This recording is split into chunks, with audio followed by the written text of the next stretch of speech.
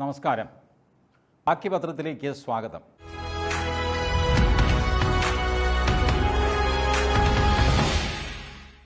മലയാള മാധ്യമങ്ങൾ നുണ പറഞ്ഞ് വഷളായി സകല സീമയും ലംഘിച്ചിരിക്കുകയാണ്. അതിലിത്തവണ റെക്കോർഡ് ഇട്ടിരിക്കുന്നത് നമ്മളുടെ പുളിയറക്കോണം ബർഖാദത്ത് സിന്ധു സൂര്യകുമാറാണ്. ഏഷ്യാനെറ്റിലെ കവർ സ്റ്റോറി. അവർ പറയുന്ന നുണ കേട്ട് കഴിഞ്ഞാൽ മനുഷ്യന് ഹൃദയസ്തംഭനം വന്നു പോകും കേട്ടോ. ഉള്ള കാര്യം പറയാമല്ലോ. എന്നാലും മനുഷ്യർ ഇങ്ങനെയൊക്കെ നുണ പറയുമോ? ഇത് ഗതിയാണോ, ഗതികേടാണോ, അതോ ഈ ചാനലിന് അപമാനമാണോ? എനിക്കറിയാമല്ല. ഇത്തരം മാധ്യമപ്രവർത്തകരെയൊക്കെ സത്യം പറഞ്ഞു കഴിഞ്ഞാൽ ജനം ഒരു ദിവസം കൈകാര്യം ചെയ്യുമെന്നുള്ള പേടിയിലാണ് ഞാനിരിക്കുന്നത്. അവർ പറയുന്ന നുണ നമുക്കൊന്ന് കേൾക്കാം. പുര കത്തുമ്പോൾ വാഴ വെട്ടുന്നവർ എന്നു കേട്ടാൽ അർത്ഥം മനസ്സിലാകാത്തവരുണ്ടോ? ഉണ്ടെങ്കിൽ സീറോ മലബാർ സഭ സിനഡിന്റെ തീരുമാനങ്ങൾ നന്നായി മനസ്സിലാക്കിയാൽ മതി. എന്തുകണ്ടിട്ടാണ് സിനഡ് ഇത്തരം തീരുമാനങ്ങൾ എടുക്കുന്നത് എന്നാർക്കും വ്യക്തമല്ല. എന്തായാലും BJP ആഹ്ലാദത്തിലാണ്. അൽഫോൺസ് കണ്ണന്താനവും PC ജോർജും ചെയ്യാത്ത ഗുണം സീറോ മലബാർ സഭ ഇപ്പോൾ BJPക്ക് ചെയ്തു കൊടുക്കുന്നുണ്ട്. പൗരത്വ നിയമ ഭേദഗതി പ്രശ്നത്തിൽ മാത്രമല്ല, ലവ് ജിഹാദ് കൂടി എടുത്തിട്ടുകൊണ്ട് സീറോ മലബാർ സഭ സിനഡ് പുതിയ യുദ്ധത്തിന് ഒരുങ്ങുകയാണ്. ആർക്കു വേണ്ടിയാണ് ഈ യുദ്ധം എന്നു മാത്രമേ അറിയാനുള്ളൂ. BJPക്ക് വേണ്ടിയാണോ? ആണെങ്കിൽ അതിനുള്ള കാരണം എന്താണ്? വീട്ടിൽ ഇൻകം ടാക്സ് അടയ്ക്കാൻ ചെല്ലാൻ അമ്മയും പെങ്ങന്മാരും ഇല്ല എന്ന് ഏതെങ്കിലും സഭാപിതാക്കന്മാർക്ക് തോന്നിയതുകൊണ്ടാണോ ഈ തീരുമാനം എന്ന് കൃത്യമായിട്ട് അറിയില്ല. പൗരത്വ ഭേദഗതി നിയമം നടപ്പാക്കുമെന്ന് അമിത്ഷാ ആദ്യ പ്രഖ്യാപനം നടത്തുമ്പോൾ ക്രിസ്ത്യാനികൾ മുസ്ലിങ്ങൾക്കൊപ്പം നിയമത്തിന് പുറത്തായിരുന്നു. അതായത് അവർക്കെല്ലാം ഈ പുറത്താക്കൽ ബാധകമായിരുന്നു. അപ്പോൾ പ്രശ്നം ലവ് ജിഹാദാണ്. ലവ് ജിഹാദ് സീറോ മലബാർ സഭ ഇപ്പം എന്തിന് കുത്തിപ്പൊക്കുന്നു എന്നാണ് സിന്ധു സൂര്യകുമാറിൻ്റെ ചോദ്യം. ആർക്ക് വേണ്ടിയിട്ടാണ് എന്ന് ചോദിക്കുന്നു. ഉത്തരം നമുക്കെല്ലാവർക്കും അറിയാം. സിന്ധുവിന് മാത്രമേ അറിയാതെ ഉള്ളൂ, അല്ലെങ്കിൽ അറിഞ്ഞില്ല എന്ന് ഭാവിക്കുന്നത്. ആർക്ക് വേണ്ടിയിട്ടാണ് എന്ന് ചോദിച്ചു കഴിഞ്ഞാൽ ക്രിസ്ത്യൻ പെൺപിള്ളേർക്ക് വേണ്ടിയിട്ട്. അവരെ അടിച്ചുകൊണ്ട് ജിഹാദികൾ പോകുന്നു. എന്നിട്ട് സിറിയയിൽ പോകുന്നു ആട് മേയ്ക്കാൻ. സിന്ധു ഇതൊന്നും കാണുന്നില്ലേ? 10,800 പിള്ളേരെ പിടിച്ചുകൊണ്ട് പോയതിൽ പകുതിയും ക്രിസ്ത്യാനി പെണ്ണുങ്ങളാണ്. അപ്പോൾ അവർക്ക് ദണ്ണം തട്ടാതിരിക്കുമോ? അവരുടെ അച്ഛനമ്മമാർ പള്ളിയിൽ പോയി അച്ഛന്മാരോട് പരാതി പറയാതിരിക്കുമോ? പോലീസ് സ്റ്റേഷനിൽ പരാതി കൊടുക്കാതിരിക്കുമോ? ഇനി പോലീസ് സ്റ്റേഷനിൽ പരാതി കൊടുത്തു എന്ന് വെച്ചോ, ഒരു പെങ്കൊച്ചിനെ കൊണ്ടുപോയി മതപരിവർത്തനവും മനപരിവർത്തനവും നടത്തിക്കഴിഞ്ഞാൽ അവൾ പറയും ഞാൻ എൻ്റെ ഭർത്താവിൻ്റെ കൂടെ പൊക്കോളാമെന്ന് പറയും. പിന്നെ ബലം പ്രയോഗിച്ച് കൊണ്ടുപോയെന്ന് നമുക്ക് പറയാൻ പറ്റുമോ? പ്രലോഭിപ്പിച്ചാണ് ഈ കൊണ്ടുപോകുന്നത്. ലവ് ജിഹാദ് എന്നുള്ള പ്രക്രിയ അങ്ങനെയാണല്ലോ. പ്രണയക്കെണിയിൽപ്പെടുത്തി കൊണ്ടുപോവുകയാണ്. ഈ കെണിയിലാണ് താൻ പെട്ടിരിക്കുന്നതെന്ന് ഈ പെൺകുട്ടി തിരിച്ചറിയുന്നത് വളരെ കാലത്തിന് ശേഷമായിരിക്കും. അത് സിറിയയിലെത്തി ആട് മേയ്ക്കാനായിട്ട് ഡെയിലി 10-15 ആട്ടിടയന്മാരുടെ കൂടെ കഴിയുമ്പോഴാണ് ഈ പെൺകുട്ടി ഞെട്ടലോടെ മനസ്സിലാക്കുന്നത് ഇത് പ്രണയക്കെണിയായിരുന്നു എന്ന്. അപ്പോഴത്തേക്ക് കാലമെല്ലാം കഴിഞ്ഞു പോയി, ആളും ഇവിടുന്ന് പോയി. ഇതാണ് ലവ് ജിഹാദ്. ഇത് നാട്ടുകാർക്കറിയാം, സീറോ മലബാർ സഭയ്ക്കും അറിയാം. സിന്ധു സൂര്യകുമാറിന് അറിഞ്ഞുകൂടാ എന്ന് ഭാവിക്കാം എന്നേ ഉള്ളൂ. ഇവർക്കിപ്പോൾ പറ്റിയത് എന്താണെന്ന് വെച്ച് കഴിഞ്ഞാൽ, നാട്ടുകാരെല്ലാം നേരം വെളുത്തു കഴിഞ്ഞാൽ പൗരത്വ നിയമ ഭേദഗതി നിയമത്തിനെതിരെ മാത്രം സംസാരിച്ചുകൊണ്ടിരിക്കണം. ബാക്കി നിങ്ങളുടെ പ്രാണം പോയാൽ പോലും നിങ്ങളത് പറയാൻ അർഹരല്ല. നിങ്ങൾ പറയാൻ പാടില്ല. നിങ്ങളുടെ പെൺപിള്ളേരെ ജിഹാദികളെ അടിച്ചു പോയിക്കഴിഞ്ഞാൽ നിങ്ങൾ മിണ്ടരുത്. നിങ്ങൾ പൗരത്വ ബില്ലിനെതിരെ, നരേന്ദ്രമോദിക്കെതിരെ നിങ്ങൾ പ്രസംഗിച്ചുകൊണ്ടിരിക്കണം. ഇതാണ് കേരളത്തിലെ മാധ്യമങ്ങളുണ്ടാക്കിയ നിയമം. ഈ നിയമത്തിന് വിരുദ്ധമായിട്ട് കത്തോലിക്ക സഭ പോയി എന്നുള്ളതാണ് സിന്ധു സൂര്യകുമാറിൻ്റെ പരാതി. അല്ലാതെ വേറെ ഒന്നുമില്ല. അവർ വളരെ ബുദ്ധിമുട്ടി കുറേ പേരെ തടുത്തു കൂട്ടിയിട്ട് നരേന്ദ്രമോദിക്കെതിരെ ഇങ്ങനെ കൊണ്ടുവരുമ്പോൾ ഒരാൾ വേറൊരു കാര്യം പറയുന്നു. അത് അയാളുടെ നിലനിൽപ്പിൻ്റെ കാര്യമാണ്. അവരുടെ പെൺപിള്ളേരുടെ മാനം കാക്കാനായിട്ടാണ് അവർ ആ പ്രമേയം പാസ്സാക്കിയിരിക്കുന്നത്. അതിൽ തെറ്റെന്താ? അവർക്ക് പരാതിയുണ്ട്, അവരിത് പറയുന്നു, പോലീസിൽ എഴുതി കൊടുക്കുന്നു. അതിൽ തെറ്റെന്താ? പോലീസുകാരൻ നമ്മുടെ DGP അല്ലല്ലോ, സ്റ്റേറ്റ് പോലീസ് ചീഫ്, അതാണ് അദ്ദേഹത്തിൻ്റെ പേര്, ലോകനാഥ് ബെഹ്റ പറയുന്നു ലവ് ജിഹാദ് ഉള്ളതായിട്ട് എനിക്കറിഞ്ഞുകൂടാ. ഞാൻ 2-3 കടയിൽ കയറി ചോദിച്ചു, ചേട്ടാ ലവ് ജിഹാദ് ഇരിപ്പുണ്ടോ എന്ന് ചോദിച്ചു. അവിടെ ഒന്നും ഇല്ല എന്നാണ് അവർ പറഞ്ഞത്. ഇനിയിപ്പോൾ ഇവർ പരാതി തന്നു കഴിഞ്ഞാൽ ഞാൻ നോക്കട്ടെ. ഇങ്ങനത്തെ ഭോഷ്കാണ് ലോകനാഥ് ബെഹ്റ പറയുന്നത്. അങ്ങേരും ഇവരുടെ കൂടെ കൂടിയിരിക്കുകയാണെന്ന് തോന്നുന്നു. പൗരത്വ ഭേദഗതി നിയമത്തിനെതിരെ നേരം വെളുത്താൽ വൈകുന്നേരം വരെ ഇത് മാത്രമാണോ മനുഷ്യന് പറഞ്ഞുകൊണ്ടിരിക്കുന്നത്? പൗരത്വ ഭേദഗതി നിയമത്തിനെതിരെ നിങ്ങൾ സുപ്രീം കോടതിയിൽ പോയിരിക്കുകയല്ലേ? കോടതിയുടെ വിധി വരട്ടെ എന്ന്. അതുവരെ മനുഷ്യൻ വേറെ ഒരു പ്രശ്നവും ഉന്നയിച്ചുകൂടാന്ന് പറയുന്നത് എന്തുകൊണ്ടാണ്?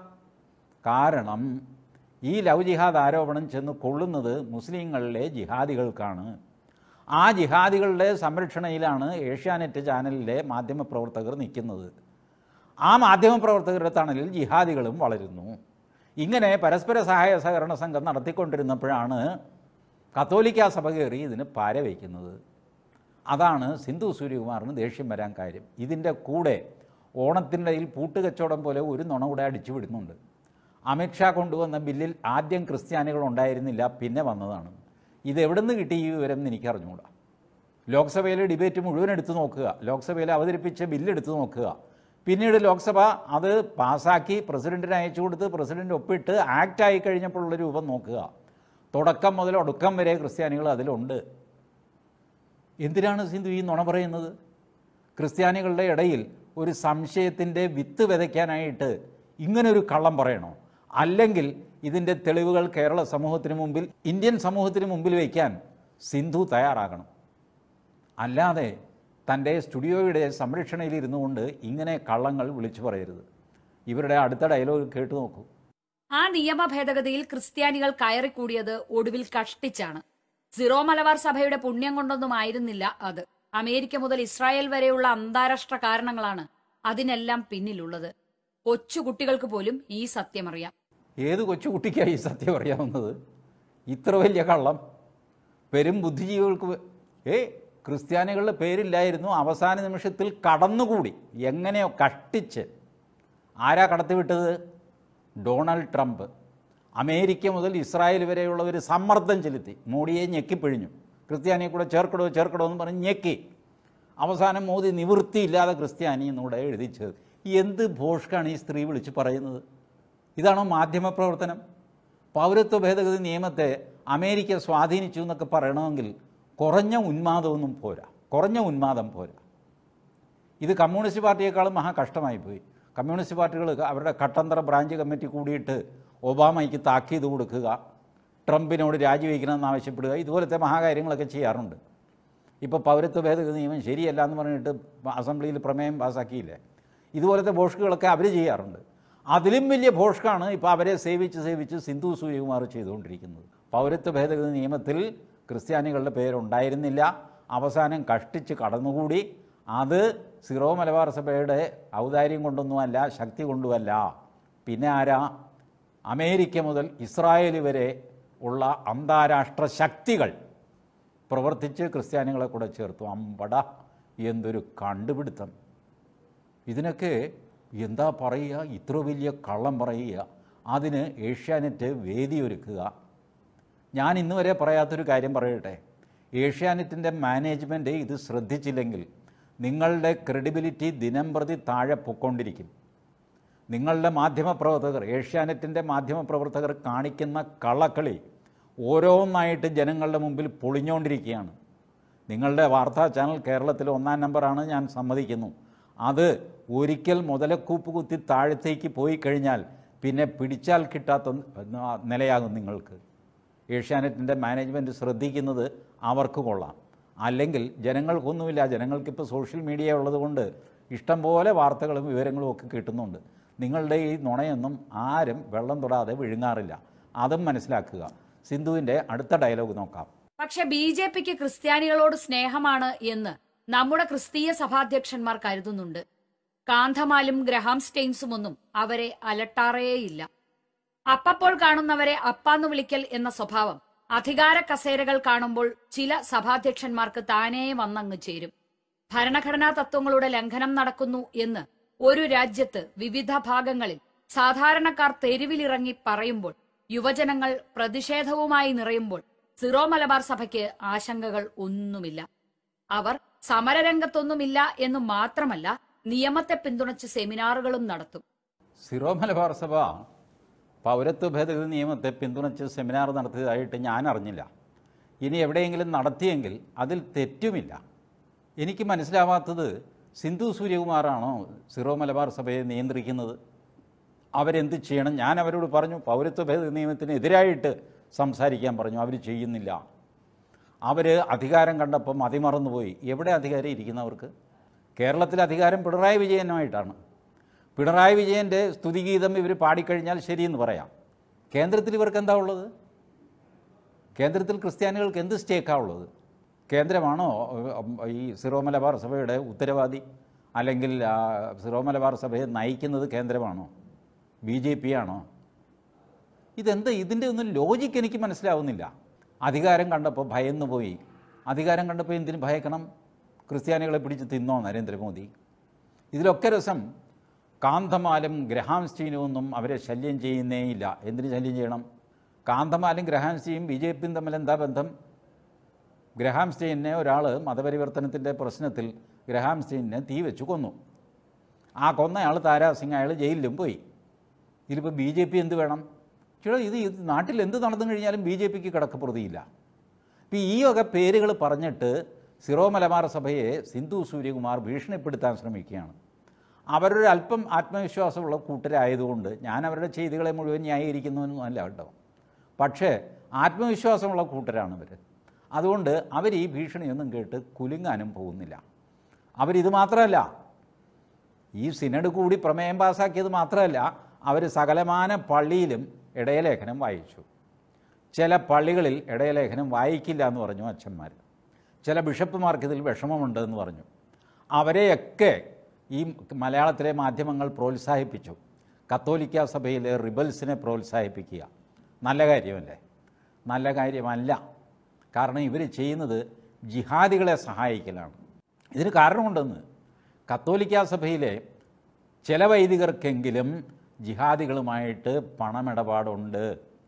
അവർക്ക് ജിഹാദികളെ സംരക്ഷിക്കേണ്ട ആവശ്യമുണ്ട്. അതുകൊണ്ടാണ് നിങ്ങൾ ആലോചിച്ച് നോക്കി, തൊടുപുഴ ന്യൂമാൻ കോളേജിലെ പ്രൊഫസർ ജോസഫിൻ്റെ കൈവെട്ടിയപ്പോൾ ആ അധ്യാപകനെ കോളേജിൽ നിന്നും പിരിച്ചുവിട്ടു. കയ്യോ മറ്റവർ വെട്ടി, ഇവർ തല വെട്ടുന്ന പോലെ അങ്ങനെ ജോലിയിൽ നിന്നും പിരിച്ചുവിട്ടു. എന്തിനായിരുന്നു? ജിഹാദികളെ പ്രീണിപ്പിക്കാൻ. കാരണം ജിഹാദികൾ പറഞ്ഞു, ഞങ്ങൾ അയാളുടെ കൈവെട്ടിയത് ശരി, പക്ഷേ അയാളുടെ ഉപജീവനം മുട്ടിക്കണം, അതിന് നിങ്ങൾ അയാളെ ജോലിയിൽ നിന്ന് പിരിച്ചുവിടണം. ഓ ആയിക്കോട്ടെ എന്ന് പറഞ്ഞിട്ട് അന്ന് ഈ ജിഹാദികളുമായിട്ട് ബന്ധമുള്ള മാനേജ്മെൻറ്റിലെ ഉന്നതന്മാരിടപെട്ട് ആ സാധു മനുഷ്യനെ പിരിച്ചുവിട്ടു. ഇതൊക്കെ നമ്മുടെ കൺമുമ്പിൽ നടന്നതല്ലേ? ക്രൈസ്തവ സഭയിലെ, പ്രത്യേകിച്ച് കത്തോലിക്ക സഭയിലെ കുറച്ച് വൈദികരെങ്കിലും, അവർ ഉന്നതന്മാരാകാം, ഇടയ്ക്കുള്ളവരാകാം, താഴെയുള്ളവരാകാം, എനിക്കറിയില്ല, പക്ഷേ കുറച്ച് പേരെങ്കിലും ജിഹാദികളുമായിട്ട് ലൈവ് ബന്ധം വയ്ക്കുകയും അവരെ സഹായിക്കുകയും ചെയ്യുന്നവരാണ്. അവരാണ് ലവ് ജിഹാദ് ഇല്ല എന്നൊക്കെ പറഞ്ഞിട്ട് രംഗത്ത് വന്നിട്ടുള്ളത്. മിനിസ്ക്യൂൾ മൈനോറിറ്റി, വിരലിലുണ്ടാകുന്ന ആൾക്കാർ പോലും ഇല്ല അവർ. പക്ഷേ അവരെ മഹത്വവൽക്കരിക്കും നമ്മുടെ സിന്ധു സൂര്യകുമാറും കൂട്ടരും. അല്ലാതെ ഇതിനകത്ത് കഴമ്പൊന്നുമില്ല. ജിഹാദി സേവ ചെയ്യുന്നതിൽ ഞാൻ മുമ്പിൽ എന്ന് പറഞ്ഞ് ഇവർ മത്സരിക്കുന്ന കാഴ്ചയാണ് നാം കാണുന്നത്. ഇനി അടുത്ത സിന്ധുവിൻ്റെ അടുത്ത ഡയലോഗ് നോക്കാം. അനുകൂലികളായി തുടരുമ്പോൾ മറുഭാഗത്ത് സഭാ സിനഡ് പുതിയൊരു കാര്യം കണ്ടെത്തി: ലവ് ജിഹാദ്. സിറോ മലബാർ സഭയിലെ പെൺകുട്ടികളെ ലവ് ജിഹാദിലൂടെ കൊണ്ടുപോകുന്നു അത്രേ. എന്താണ് ഈ കണ്ടെത്തലിന്റെ അടിസ്ഥാനം എന്ന് സഭാധ്യക്ഷന് പോലും അറിയില്ലെന്ന് തോന്നുന്നു. എനിക്ക് എന്റെ അറിവ് പ്രകാരം ഇങ്ങനെ ഒരു സംഭവം ഇല്ല.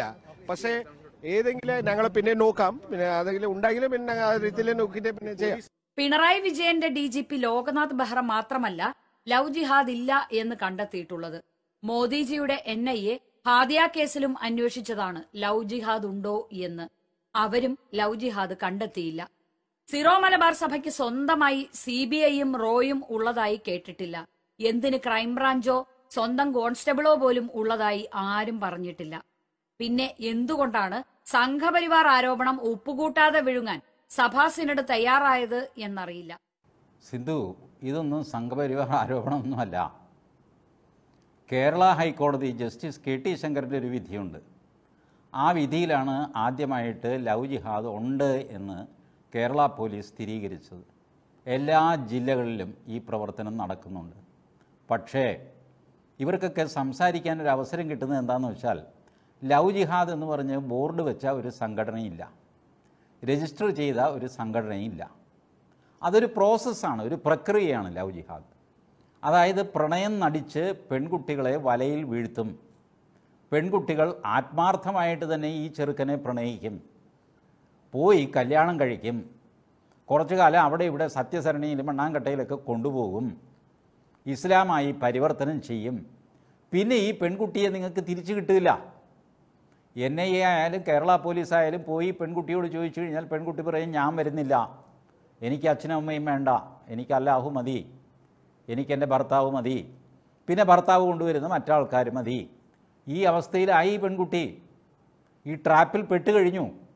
അവൾ സമ്മതിക്കുമോ ലവ് ജിഹാദിൽ പെട്ടതാണെന്ന്? പക്ഷേ മാറി നിൽക്കുന്ന മാതാപിതാക്കൾക്കും അയൽവർക്കും നാട്ടുകാർക്കും പോലീസുകാർക്കും മനസ്സിലാവുന്നുണ്ട് ഈ പ്രക്രിയ എന്താണെന്ന്. ഇതാണ് ലവ് ജിഹാദ്. ഇവർ ചോദിക്കുന്നത് ലവ് ജിഹാദ് ഉണ്ടോ എന്ന് ചോദിക്കുമ്പോൾ അന്വേഷിക്കും. ലവ് ജിഹാദ് എന്ന് ബോർഡ് വെച്ച് ആഫീസ് വെച്ച് ആരെങ്കിലും നടത്തുന്നുണ്ടോ? സംഘടനയുണ്ടോ? ലെറ്റർ പാഡുണ്ടോ? സെക്രട്ടറി ഉണ്ടോ? പ്രസിഡൻ്റ് ഉണ്ടോ? ഇല്ല, അതുണ്ടാവുകയുമില്ല. കാരണം വ്യക്തിപരമായിട്ട് ഓപ്പറേറ്റ് ചെയ്യുന്നൊരു ഏർപ്പാടാണ് ലവ് ജിഹാദ്. ഈ പെൺകുട്ടിയെ ട്രാപ്പ് ചെയ്ത് അച്ഛനമ്മമാർ പ്രബലന്മാരാണെങ്കിൽ അവർ തിരിച്ചു പിടിക്കാൻ നോക്കുമല്ലോ. അതിനുള്ള ഗുണ്ടകളുമൊക്കെ ആയിട്ടാണ് ഇവർ കോടതിയിലും പോലീസ് സ്റ്റേഷനിലും വരുന്നത് തന്നെ. ആ ഗുണ്ടകളും പെൺകുട്ടിയുടെ അച്ഛനമ്മമാരുടെ ആൾക്കാരും തമ്മിൽ എത്രയോ തവണ എറണാകുളത്ത് ഏറ്റുമുട്ടിയിരിക്കുന്നു. എറണാകുളം നോർത്തിലുള്ള കസബ പോലീസ് സ്റ്റേഷൻ്റെ മുമ്പിൽ എത്രയോ തവണ ഏറ്റുമുട്ടൽ, ഹൈക്കോടതി വളപ്പിൽ എത്രയോ തവണ ഏറ്റുമുട്ടൽ, മജിസ്ട്രേറ്റ് കോടതികളിൽ ഏറ്റുമുട്ടൽ, കരച്ചിൽ, ഉന്തും തള്ളും, ബഹളം, ഇതെല്ലാം നടക്കുന്നു. എന്നിട്ട് ഇവർ ഒരു ഉളുപ്പും കൂടാതെ പറയുകയാണ്, ഏയ് ലവ് ജിഹാദ് ഇല്ല. ആര് പറഞ്ഞു? NIA പറഞ്ഞു. NIA അന്വേഷിച്ചാലും കിട്ടില്ല ഈ സാധനം. ഇവരെല്ലാം ഈ വാദി, പ്രതി, സാക്ഷി, തെളിവ്, ഈ രീതിയിലാണല്ലോ പോലീസിൻ്റെ പോക്ക്. അതിനകത്ത് ഈ പ്രക്രിയ പെടില്ല. കാരണം ഈ മായാവലയത്തിൽ പെട്ടുപോയവർ തിരിച്ചു വരാൻ പോലും ആഗ്രഹിക്കാത്ത വിധം അതിനകത്ത് പെട്ടുപോകും. മാനസികമായ അടിമത്തം സംഭവിക്കും. ഇത് വിശദമായി പരിശോധിച്ച് കേരളത്തിലെ 14 ജില്ലകളിലെയും ജില്ലാ സൂപ്രണ്ടുമാർ കൊടുത്ത റിപ്പോർട്ട് വെച്ചിട്ടാണ് KT ശങ്കരൻ്റെ ജഡ്ജ്മെൻറ്റ് വന്നത്. ആ ജഡ്ജ്മെൻ്റ് ഒന്ന് വായിച്ചു നോക്കിക്കഴിഞ്ഞാൽ ഇതിനകത്തെ ഈ പ്രക്രിയ എങ്ങനെയാണ് എന്ന് മനസ്സിലാകും. എങ്ങനെയാണ് നിയമത്തെ കബളിപ്പിച്ചിട്ട് ലവ് ജിഹാദ് ഇല്ല എന്ന് പറഞ്ഞ് ഇവർ രക്ഷപ്പെടുന്നത് എന്ന് മനസ്സിലാകും. ഇതുണ്ട് എന്ന് മുസ്ലിങ്ങൾ പോലും സമ്മതിക്കുന്നു. എത്രയോ മുസ്ലിങ്ങൾ സമ്മതിക്കുന്നു. ഇതുണ്ട്, ഈ കാണിക്കുന്നത് തെമ്മാടിത്തരാണ്, പോക്കൃത്തരമാണ്, അടിച്ച് ചെപ്പക്കുറ്റി പൊളിക്കേണ്ടതാണ് എന്ന അഭിപ്രായമുള്ള ധാരാളം മുസ്ലിങ്ങളുണ്ട്. ഇപ്പോൾ ക്രിസ്ത്യാനികൾ അവരിപ്പോൾ പറഞ്ഞതൊന്നും അല്ലല്ലോ. ഇത് 2012 തന്നെ 2012 കത്തോലിക്ക സഭ പറഞ്ഞിട്ടുണ്ട്, ലവ് ജിഹാദ് പ്രശ്നത്തിൽ ഞങ്ങൾ വല്ലാതെ വിഷമിക്കുന്നു എന്ന് പറഞ്ഞിട്ടുണ്ട്. SNDP അതിൻ്റെ ജനറൽ സെക്രട്ടറി വെള്ളാപ്പള്ളി നടേശൻ പറഞ്ഞിട്ടുണ്ട്, ലവ് ജിഹാദ് അപകടകരമാം വിധം വർദ്ധിച്ചു വരുന്നു എന്ന്. എന്തിന്? 2 വർഷം മുമ്പ് കത്തോലിക്ക സഭ വെള്ളാപ്പള്ളി നടേശനെതിരെ ആരോപണം കൊണ്ടുവന്നു. ഈഴവ യുവാക്കൾ ക്രിസ്ത്യൻ യുവതികളെ തട്ടിക്കൊണ്ടുപോകുന്നു എന്ന് പറഞ്ഞിട്ട്. ഈ പ്രശ്നമുണ്ട്. ഇതില്ല എന്ന് ഭാവിക്കുന്നത് രാജ്യത്തിനും സമാജത്തിനും അപകടമാണ്. അതറിയാവുന്നതുകൊണ്ടാണ് കത്തോലിക്ക സഭ സിനഡ് കൂടിയപ്പോൾ ഈ പ്രമേയം പാസ്സാക്കിയതും പള്ളികളിലെല്ലാം ഇടയലേഖനം വായിച്ചതും. അതിൽ ഞാനൊരു തെറ്റും കാണുന്നില്ല. സിന്ധുവിനും തെറ്റ് കാണാൻ സാധിക്കുന്നത് ഈ പൗരത്വ നിയമ ഭേദഗതി തലയിൽ കിടന്ന് കറങ്ങുന്നതുകൊണ്ടാണ്. അതൊന്നെടുത്ത് താഴെ വയ്ക്കുക. ഭൂമിയിൽ വേറെയും ഒരുപാട് സംഭവങ്ങൾ നടക്കുന്നുണ്ട്, ജീവൽ പ്രശ്നങ്ങളുണ്ട്. പൗരത്വ നിയമ ഭേദഗതി ഏതായാലും നമ്മളെ ബാധിക്കുന്നതല്ലല്ലോ. പാകിസ്ഥാൻ, ബംഗ്ലാദേശ്, അഫ്ഗാനിസ്ഥാനിൽ നിന്ന് വരുന്ന ആൾക്കാരെ ബാധിക്കുന്നതല്ലേ. അവിടുത്തെ മുസ്ലിങ്ങളെ ചേർത്തില്ല എന്ന് പറഞ്ഞാണല്ലോ ബഹളം. ആ ബഹളം അവിടെ നിൽക്കട്ടെ. ഇവിടെ ഇന്ത്യൻ പൗരത്വമുള്ള പെൺകുട്ടികളെയാണ് തട്ടിക്കൊണ്ടു പോകുന്നത്. അവരുടെ കാര്യം പറഞ്ഞു കഴിയുമ്പോൾ പാകിസ്ഥാനിലെ മുസ്ലിങ്ങളുടെ കാര്യം പറ. അത് കഴിഞ്ഞിട്ട് ഇന്ത്യൻ പെൺകുട്ടി എവിടെയെങ്കിലും പോയി ചത്തോട്ടെ എന്ന്. ക്രിസ്ത്യാനിയല്ലേ, പോട്ടെ, മുസ്ലിമൊന്നും അല്ലല്ലോ, അല്ല. അപ്പോൾ പിന്നെ സമാധാനമായി. എന്തൊരു ലോജിക്കാണ്, എന്തൊരു സാമൂഹ്യ ദ്രോഹമാണ് ഏഷ്യാനെറ്റിലൂടെ സിന്ധു സൂര്യകുമാർ ചെയ്യുന്നത്. ഇതാണ് ആൻറ്റി സോഷ്യൽ ആക്ടിവിറ്റി എന്ന് പറയുന്നത്. കൃത്യമായ സാമൂഹ്യ വിരുദ്ധ പ്രവൃത്തിയാണ് ഈ പരിപാടിയിലൂടെ ചെയ്യുന്നത്. ശരി, സിന്ധുവിൻ്റെ അടുത്ത വാചാടോപം കേൾക്കാം. ദില്ലി പോലീസ് കമ്മീഷണർക്ക് പ്രത്യേക അധികാരം ഏപ്രിൽ 18 വരെ നൽകിക്കൊണ്ട് കേന്ദ്ര ആഭ്യന്തരമന്ത്രി അമിത്ഷായുടെ മന്ത്രാലയം ഉത്തരവിറക്കിയിട്ടുണ്ട്. രാജ്യ സുരക്ഷയ്ക്ക് ഭീഷണിയാണ് എന്നു കണ്ടാൽ, അല്ലെങ്കിൽ ദേശദ്രോഹം നടത്തുന്നു എന്ന് കണ്ടാൽ സംശയാസ്പദമായ സാഹചര്യത്തിൽ ആരെയും പിടിച്ച് അകത്തിടാൻ അധികാരം നൽകുന്നതാണ് ഈ ഉത്തരവ്. പ്രധാന മാധ്യമങ്ങളെ പലതിനെയും വരുതിയിലാക്കുകയും എതിർ ശബ്ദങ്ങളെ അടിച്ചൊതുക്കുകയും ചെയ്യുന്ന ഒരന്തരീക്ഷം രാജ്യത്ത് ഉള്ളതുകൊണ്ട് ഇത്തരം കിരാത നടപടികൾ നടപ്പിലാക്കാൻ വളരെ എളുപ്പമാണ്. എതിർ ശബ്ദങ്ങളൊന്നും അധികം കേൾക്കേണ്ടി വരില്ല. അതുകൊണ്ടാണ് ദേവീന്ദർ സിംഗ് എന്ന ജമ്മു കാശ്മീരിലെ DSP തീവ്രവാദികളെ കൊണ്ടു നടന്ന് വീട്ടിൽ താമസിപ്പിച്ച് അവർക്ക് ആക്രമണം നടത്തേണ്ട സ്ഥലത്തേക്ക് എത്തിച്ചു കൊടുത്തു എന്നു കേട്ടിട്ടും ഈ പറഞ്ഞ ദേശീയ മാധ്യമങ്ങൾക്ക് കുലുക്കമില്ലാത്തത്. രാജ്യത്ത് വലിയൊരു ചർച്ച ഉണ്ടായിട്ടില്ലാത്തത്. ഇതെല്ലാം നമ്മുടെ നാട്ടിൽ നടക്കും. ആ നടക്കുന്നത് കൊണ്ട് തന്നെയാണ് ജനാധിപത്യം അപകടത്തിലാണ് എന്ന് ബുദ്ധിയുള്ളവർ പറയുന്നത്. സാധാരണക്കാർ ഇനിയെങ്കിലും അത് മനസ്സിലാക്കേണ്ട സമയമായി. സാധാരണക്കാർക്ക് ഈ പറഞ്ഞതൊന്നും മനസ്സിലാവില്ല. സിന്ധു പറഞ്ഞത് തമ്മിൽ വല്ല ബന്ധവും നിങ്ങൾ കണ്ടോ? ഡൽഹി പോലീസ് കമ്മീഷണർക്ക് പ്രത്യേക അധികാരം കൊടുത്തു, രാജ്യദ്രോഹം ചെയ്യുമെന്ന് സംശയമുള്ളവരെ പിടിച്ചകത്തിടാൻ. ദേവേന്ദ്ര സിംഗ് എന്ന് പറഞ്ഞിട്ട് ഒരു പോലീസുകാരനെ പിടികൂടി, അയാൾ തീവ്രവാദികളെ സഹായിച്ചു. മൊത്തം മാധ്യമങ്ങളെ നരേന്ദ്രമോദി വരുതിയിലാക്കിയിരിക്കുന്നു. ജനാധിപത്യം തകർന്നു എന്ന് പൊതുജനം മനസ്സിലാക്കണം. ഈ 4 കാര്യങ്ങൾ തമ്മിൽ വല്ല ബന്ധമുണ്ടോ? ഞാനൊരു കാര്യം നിങ്ങളോട് പറയട്ടെ, വിവരക്കേടിന് ഒരു ലിമിറ്റുമില്ല. ഇംഗ്ലീഷിൽ പറയും സെൻസ് ഹാസ് ഗോട്ട് ലിമിറ്റ്. ബുദ്ധിക്കൊരു പരിധിയുണ്ട്, ബുദ്ധിശൂന്യതയ്ക്ക് പരിധിയില്ല. Nonsense have got no limits. ബുദ്ധിശൂന്യതയ്ക്ക് പരിധിയില്ല. ഇതാണ് സിന്ധു സൂര്യകുമാറിന് സംഭവിച്ചിരിക്കുന്നത്. പ്രത്യേക അധികാരമൊന്നും ആഭ്യന്തരമന്ത്രി കൊടുക്കേണ്ട കാര്യമൊന്നുമില്ല. ഈ നാട്ടിലെ എല്ലാ പോലീസുകാരനും നിങ്ങൾ അക്രമകാരിയാണ്, കള്ളനാണ്, കവർച്ചയ്ക്ക് പോകുന്നവനാണ് എന്ന് സംശയം തോന്നിക്കഴിഞ്ഞാൽ നിങ്ങളെ ഡീറ്റെയിൻ ചെയ്യാനുള്ള അധികാരമുണ്ട്. അതിന് പ്രത്യേകം ആഭ്യന്തരമന്ത്രി അധികാരമൊന്നും കൊടുക്കണ്ട. ഒരു സാധാരണ കോൺസ്റ്റബിളിന് ആ അധികാരമുണ്ട്. നിങ്ങളെ പിടിച്ചുകൊണ്ട് പോവുകയും ചോദ്യം ചെയ്യുകയും 24 മണിക്കൂറിന് ശേഷം അറസ്റ്റ് ചെയ്യുകയാണെങ്കിൽ മജിസ്ട്രേറ്റിന് മുമ്പിൽ ഹാജരാക്കുകയും ചെയ്താൽ മതി. അതുവരെ കസ്റ്റഡിയിൽ നിങ്ങൾ ഇരിക്കും. ഇത് സിന്ധുവിനെ അറിഞ്ഞുകൂടെങ്കിൽ അറിയാവുന്ന ഏതെങ്കിലും പോലീസുകാരനോട് ചോദിക്കുക. അക്രമം നടന്നു കഴിയുമ്പോൾ ഓടി വരുന്ന സാധനം മാത്രമല്ല പോലീസ്. അക്രമം നടക്കാതിരിക്കാനായിട്ട് മുൻകരുതലെടുക്കേണ്ടതും പോലീസ് തന്നെയാണ്. അതുകൊണ്ട് പോലീസിന് ഡിറ്റൻഷൻ പവറുണ്ട്. നിങ്ങൾ കണ്ടിട്ടില്ലേ, പലപ്പോഴും ആൾക്കാരെ കൊണ്ടുപോയി 2 ദിവസം കഴിഞ്ഞിട്ടാണ് ഇന്നയാളിൻ്റെ അറസ്റ്റ് രേഖപ്പെടുത്തി.